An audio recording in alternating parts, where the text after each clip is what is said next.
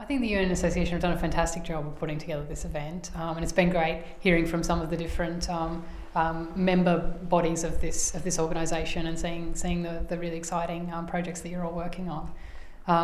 I think and I hope that it was really exciting to see some academic debate today, and most of the audience are undergraduate students, and they see lectures which are, you know, academics being impartial on an issue.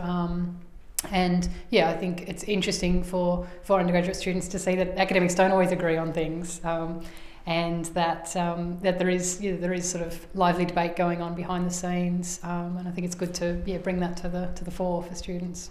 So my key message in the debate was that R2P has made real differences to international relations. That it's changed the way we think about mass atrocity crime prevention. There's much greater understanding of the precursors of mass atrocity crimes now, and the steps that can be taken to ameliorate those situations. I talked about how it's being implemented through the United Nations system with the Special Advisor on R2P, and how it's being implemented at state levels as well through the R2P focal points across the world. I argue that the Responsibility to Protect hasn't made a difference where it really matters, which is the international community's response to interstate crises. I suggested that the system has stayed the same as it was before R2P, and that the Responsibility to Protect hasn't tackled the big issue, which is the Security Council's very selective enforcement of human rights law. Well, I think R2P has a really strong future. I think it's not a revolution; it's incremental change, but it is being embedded throughout UN institutions and becoming part of UN decision making. So I would see it as a longer term sort of normative project where it can become one of the parts of state decision making.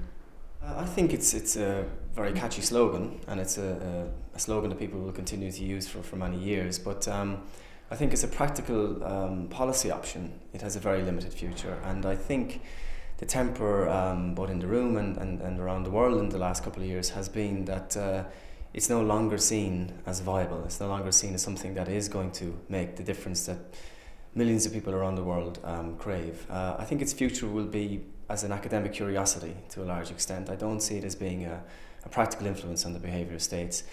That said, I do hope that the discourse that it is embedded in human rights enforcement and humanitarian intervention, I think that has a very strong future, and hopefully as R2P becomes less important, people will focus on what is, to my mind, the key issue, which is the reform of the UN Security Council.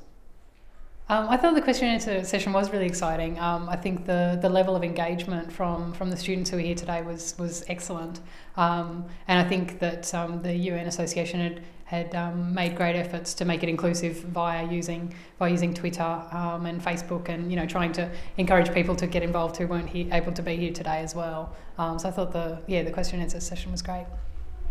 Yeah, I thought it was very good. I haven't met this Mr. Twitter, but he asked a lot of questions, some of them very interesting. It's one of those issues that, I think Jess and I are looking at. We're working in an area that does stir emotions. It's quite an emotive topic, and it lends itself to people getting involved and engaging with it. And you could see that in the room today. I haven't been on a panel or a debate before that's used Twitter or interactive things like that. So.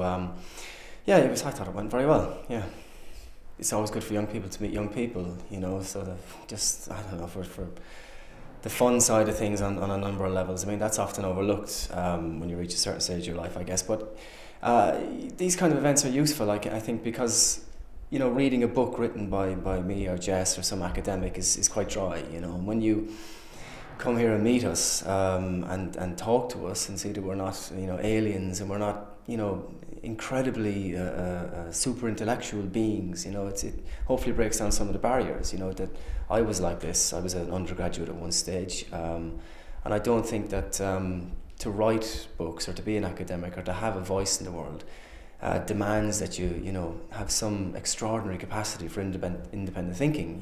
Some people do, but we all came from the same area. I think a lot of us, not literally, obviously, but hopefully it'll show students that if a guy like me from the lanes in Limerick can come out and write stuff like this and have an opinion, anybody can. So hopefully it'll inspire people to go on and, as I say, work towards a better world, really.